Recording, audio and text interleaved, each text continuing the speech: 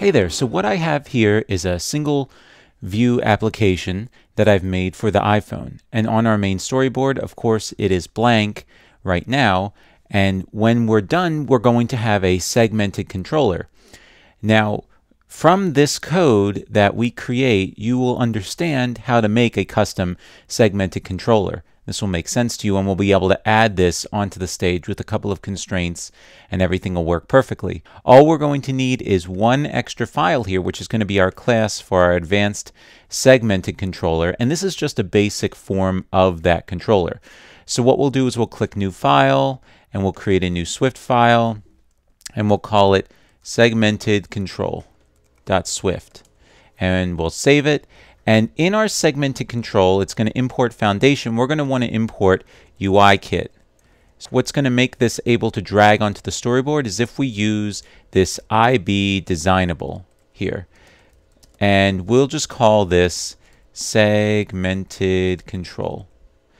And we want this to inherit from a regular UI control. And this is how you can create things to go onto the storyboard. Because when it inherits from the UI control, that's what all the other controls on your storyboard inherit from. So what we're going to need is we're going to need some labels to label this with. So let's say there's item 1, 2, and 3. So we're going to make a private variable called labels, and that's going to be an array of UI labels. So once we make those UI labels, we're going to also make the items that we're going to put into here, which is an array of items. Now we could use type inference to do this, but we'll just make it a little more verbose. So we'll say item 1, item 2, item 3. We're going to pay attention to when it gets set, did set. And when it gets set, we're going to call a function called setupLabels. Now in setupLabels, we're going to set up the actual labels that we need. So we're going to create a function called setupLabels. And in setupLabels, we're going to loop through all the labels in our group of labels that we've made. And in that, all we're going to say is label.remove from superview. Okay?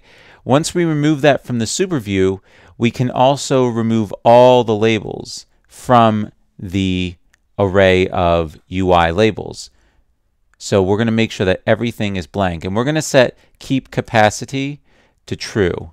Then we're going to loop through all of the items that we have. So we're going to say for index in 1, 2 items.count. Then we can say let's create a label here, which is a new UI label, and we're going to use this frame, which is going to be a CG rect 0.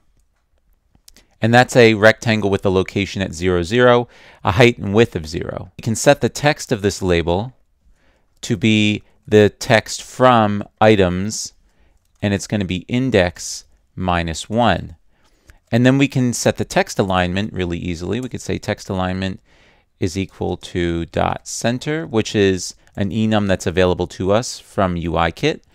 And we can say label.textColor, and all this can be customized. You can do whatever you want with this. We'll just use a new UI color, and we will set it to be white 0.5 and alpha 1.0. So it's not going to be transparent at all. And then we'll add it as a subview to this UI control. We'll say add the label as a subview, and then to our list of labels, we'll say append this new label. So we've basically created a label and added it to an array of labels, and then just set up some basic properties of it. Another really important property of our segmented control is to have a selected index. This makes things really easy to say item 1 is selected, and then it will highlight that once we visualize that. We'll also do a did set here, which makes this super convenient. And we'll create a function called display new selected index. Make some extra room so you can see. Create a function called display new selected index. And in there, we're going to create this label, or we're going to reference the label from our list of labels, and we're going to use the selected index. So now we have the label at the selected index, and what we can say is to set the thumb view, which we haven't created yet, frame equal to the label.frame. And that will put everything in the right position. So since we don't have our thumb view, let's create our thumb view. Right underneath our list of labels, we can create a thumb view, which is going to be equal to a new UI view. And when we initially get into this application, it's going to need to call some initialization methods. So let's create the function that all the initialization methods are going to call first, and then we'll create the initializers, or the constructors. So we'll create a function called setupView, and we'll say layer, which is part of the UI control, dot corner radius is going to be equal to frame dot height divided by 2. And then we can say layer dot border color is going to be equal to a new UI color, and of course you can customize this as much as you want. It's going to be equal to 1.0, and alpha is going to be equal to 0.5, and we need to get the CG color out of that. And then from there we can say layer dot border width is equal to 2.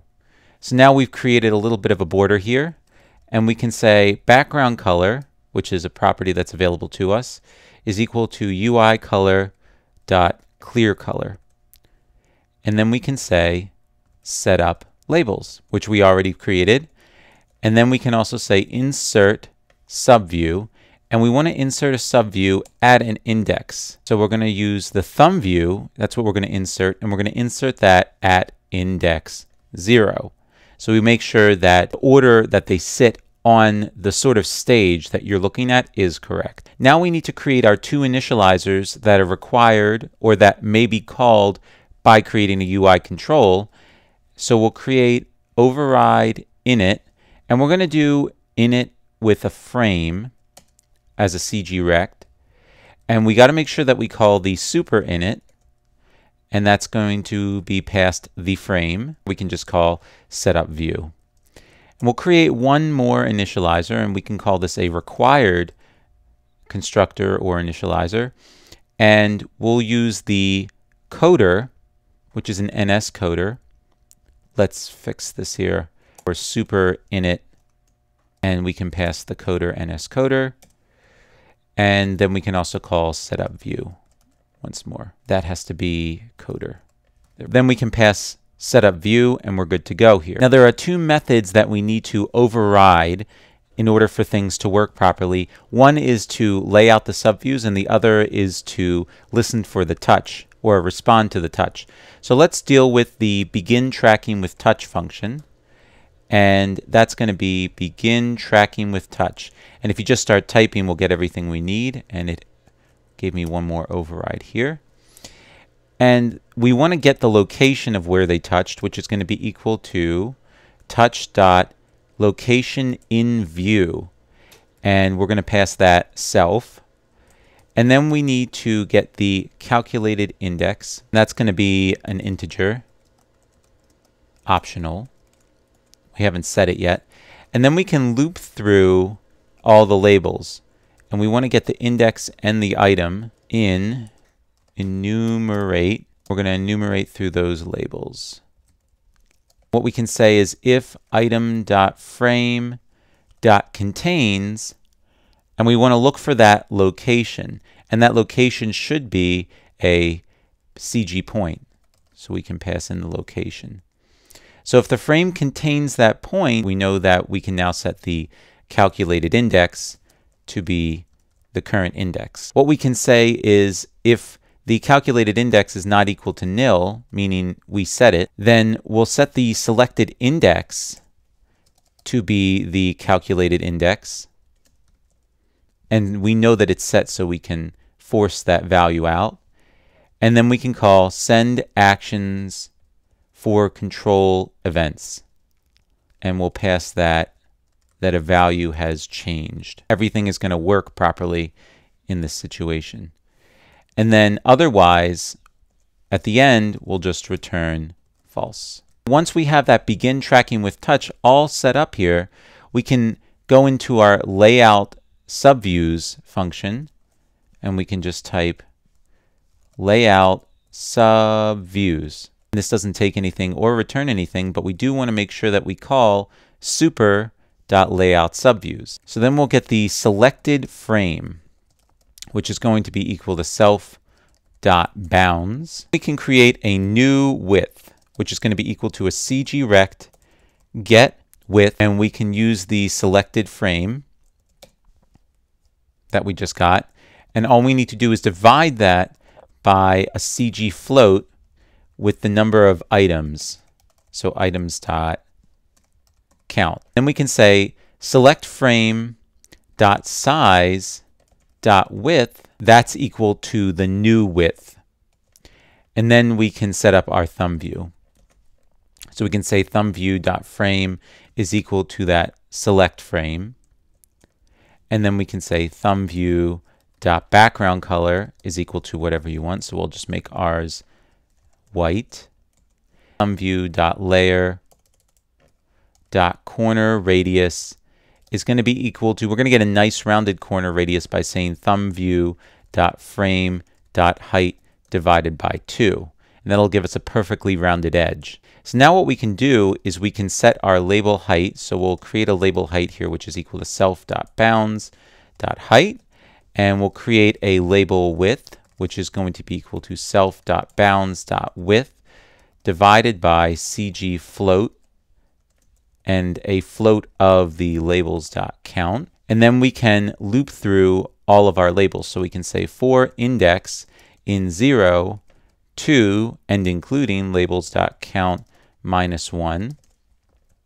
And for each one of these, we can grab the label at the index. So we'll say label is equal to labels and the label at that index. So now we have a label, and we can get the x position here. That's equal to a cg float of the index times the label width. So that's going to be where we place this on the x coordinate. And then label.frame is going to be equal to cgrect make, and we're going to place it on the actual x position here. The y is going to be 0, the width is going to be label width, and the height is going to be label height. So we basically needed to get all of those variables together so that in the end we could call label.frame and put everything in the right position. And we can go over to our storyboard and we can give this a try here. Since we used white for everything, let's set our background color to be some sort of, let's say, dark gray or light gray. So now we're in our storyboard. We can go over here and grab a new UI view, drag it onto the screen, and resize it. Let's take it all the way out to the edge here. Center it. Bring it up like that. And all we need to do is set the class to our new segmented control, and we get those items 1, 2, and 3. Let's just set a couple of constraints, 1 to the top space, 1 to the trailing space, 1 to the leading space, and then we'll just set 1 that is its own height. And that should complete the constraints, and we can run this. You can see that now we have items 1, 2, and 3. And with a little more work, you'll have these nice and animated and smoothly moving between each other, but they look really good.